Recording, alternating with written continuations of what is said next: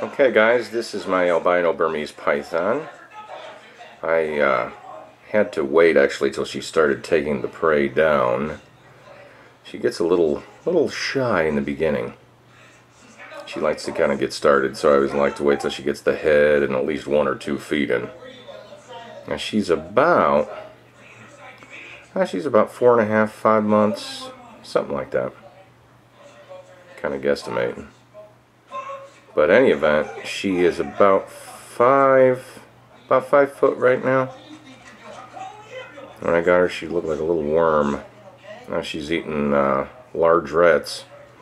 This one in particular is the biggest one she's ever eaten, because this is actually a jumbo, a small jumbo. They were out of large, so, and I usually feed her frozen, so I had to kill this one first. Which, for anyone who keeps snakes, they know how fun that is. Lots of blood. But she's making work of this one.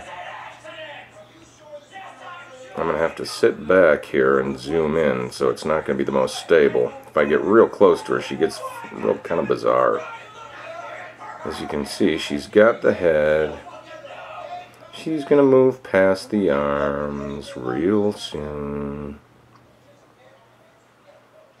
There she goes. Let's see.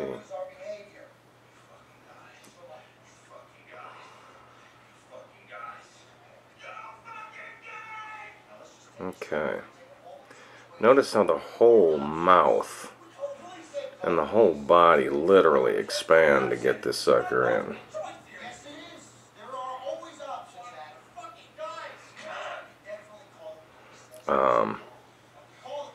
When I got her, like I said, she was tiny. Now I can't fit my whole hand around her. And she's growing. But I love to watch them eat.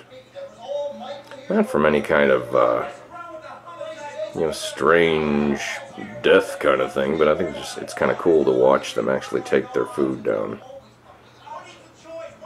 I mean, you try swallowing a whole side of beef without chewing it. Let's back up just a hair.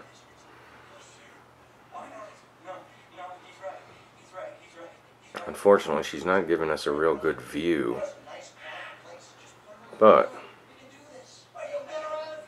see the little blood right there? I had to kill this one and feed it to her. Like I said, I didn't feed her frozen, so I'll have to clean her off afterward too. And the other reason why I do not like feeding live, or even just freshly killed live, is just the parasites and, the potential sicknesses they could get, and mites and that kind of stuff. If they're frozen, that stuff's already been dead and gone. Excuse me, I'm going to itch my nose. It may get a little shaky. It wasn't too bad now, was it? Okay, she's about... Where the heck is she? Let's see how far down she's gotten.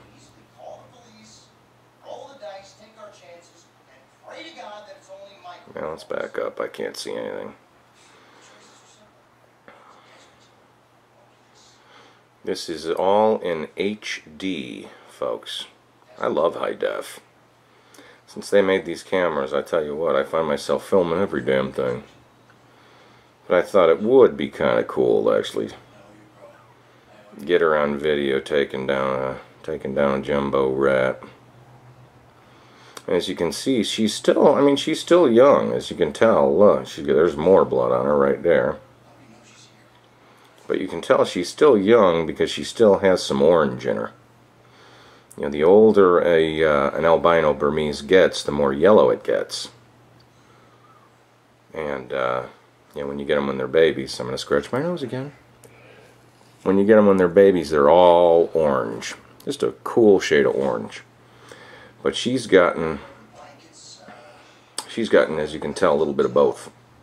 She's turning, and it may not show it in this video, but she's actually turning more orange than yellow, or more yellow than orange now. Which kind of sucks, because I liked her little orange color. But that's what happens. you get one of the world's largest snakes, and they're going to grow rather quickly. Burmese pythons definitely are aggressive eaters. I also had a couple reticulated pythons at one point, which I had to sell. And the only other, I think, more aggressive feeders that I had seen, at least that I've had, were the, I had a super tiger retic and just a plain old regular pattern retic. And I also had an olive python, which was, actually that was the most insane eater I'd ever seen.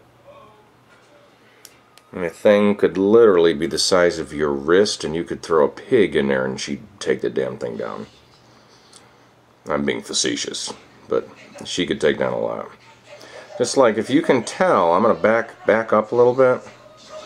The size of her, I mean, she's not gigantic yet. I mean, she's only 5 foot some odd. And she's not super thick, but she'll still take all that down. And it's still, even though it's a large / jumbo rat, it still isn't going to be that big of a meal for her. You'll see once she takes it down, it'll leave a bulge in her stomach, definitely. But she'll have that digested within 4 to 8 hours. I don't touch my snakes, incidentally, before 4 to 8 hours after they eat. If it's a regular size meal. If it's a big meal like this, I might even wait, hell, I might even wait 3 days or 2.5. But I will definitely kick the heat up on this a little bit. I usually keep the hot spot about 95 degrees, something like that. Cold spot's about 80, 81, 82.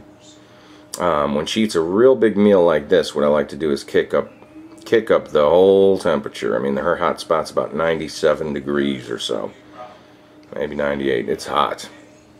And then her ambient, I keep usually about 83, maybe 84, hot. And it's good when they're digesting something which is a big meal for them, because it helps their digestion process. As you can see, she's gotten a good load in. You can see, here's where it gets cool. And I love snakes, man. I know there's a lot of people who get grossed out or freaked out, and they say, why would you want to keep a snake? Hell, why wouldn't you? They're cool animals. I mean, they're about as low maintenance as you get. You know, a couple times a week you clean out the cage. Once a week you disinfect it with some chlorhexidine, and guess what? She's done. Although I think, myself in particular, if you're going to buy a giant snake, i.e. a reticulated python, Burmese python, African rock python, yeah, you need to handle these snakes regularly.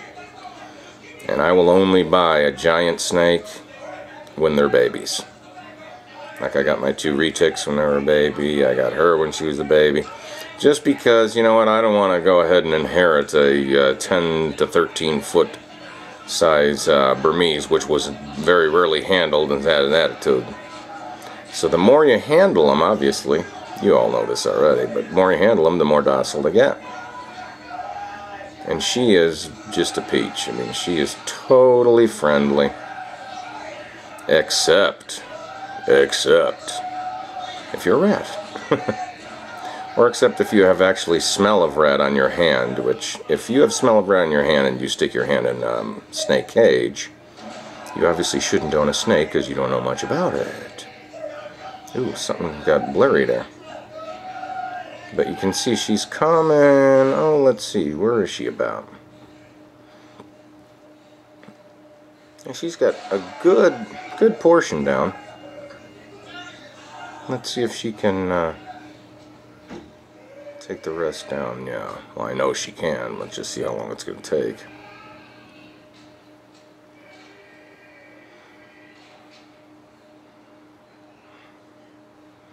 Now this will do her. I feed her, just because she's not mature yet, I still feed her once a week. But if it's a abnormally large meal, like this is bigger than she normally gets, I'll wait a little while. I'll wait like a week and a half, or heck, I've waited a couple weeks. You can. It's not a big deal. I usually like to wait till they have a couple nice, healthy bowel movements, especially after you give them something big.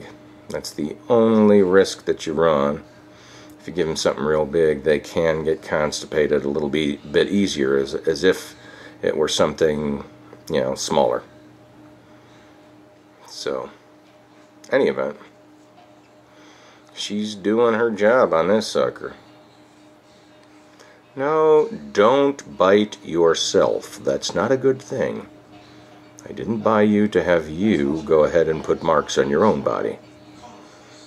Yeah, that's right. Get your teeth out of your skin. Get the teeth out of your own.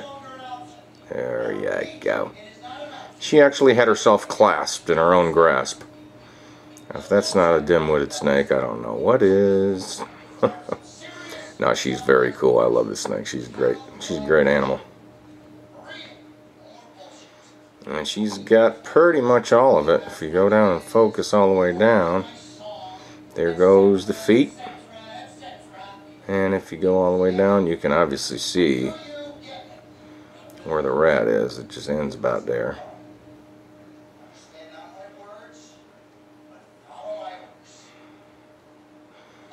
So she's gone ahead and taken that thing down. It's been about 10 minutes. Now I think she's just going to... oh yeah, she's still... I didn't even see it through this video recorder. She's got the tail. Then of course comes the ritualistic readjusting of the jaw, which is actually pretty cool. But as you can see, she's a pretty cool animal. Guys, I've tried to keep this as still as I can, but sure would help if I had my tripod set up. But it looks like she's just getting down the last of the meal now. Let's get up, maybe get a little different perspective. What do you think? Here we go. Hold on with me, because I'm going to get up. Okay, here we go. I'm getting up.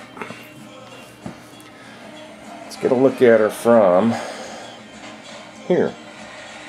First off, let's go and see if she's taking that tail down and the rest of it. Yeah, she's got that down. Now you notice the nice little bulge. Although, look, I noticed this bugged the hell out of me. I think she scraped herself. This was because I only feed them frozen rats, but I think she scraped herself.